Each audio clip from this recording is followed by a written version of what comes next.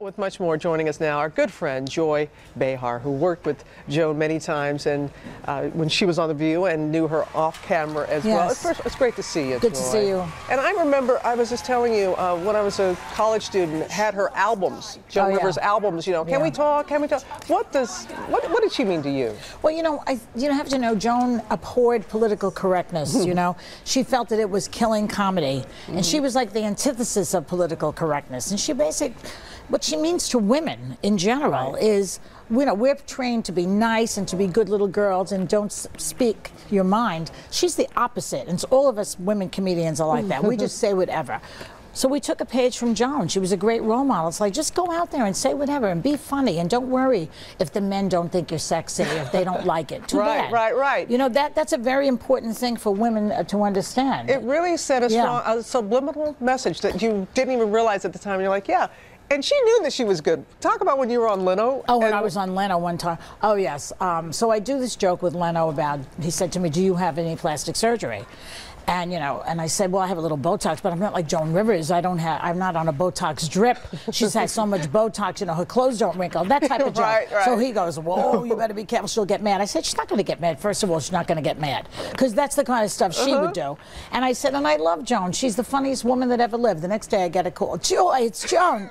Joan, listen, what do you mean the funniest woman? I said, you're the funniest person that ever lived in the whole world. That's what, that disturbed her more. She didn't care about the Botox. No. But the fact that you did that. Right. What is this picture I remember that you posted one time when she I have it on Twitter. Do we have it right now? Well, what? We call that bosom buddies. Well, you know, we were just fooling around, you know, and two girls trying to get a laugh, I guess. And we were lesbian lovers. Those two things always played into each other. You heard it here first, but you did spend time with her off camera. Just let us know, what was she like? Well, you know, a lot of people think that comedians are funny constantly. We're not funny constantly. We're not psychotic. We're just fun and funny, and also trying to ward off the Grim Reaper. That's the main thing. And you know, that's a whole other conversation. Right.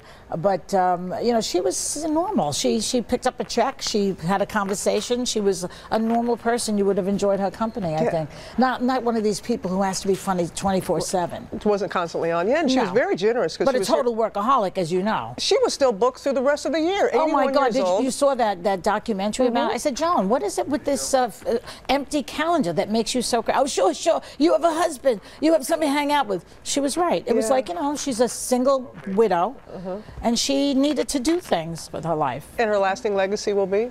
Her lasting legacy is to girls: speak your mind. Say what's on your mind. If you're funny, go for it. Yeah. Well, she did that. She set that example very high. Good to see you, Joy. You too, hon. Hope all's going well with you.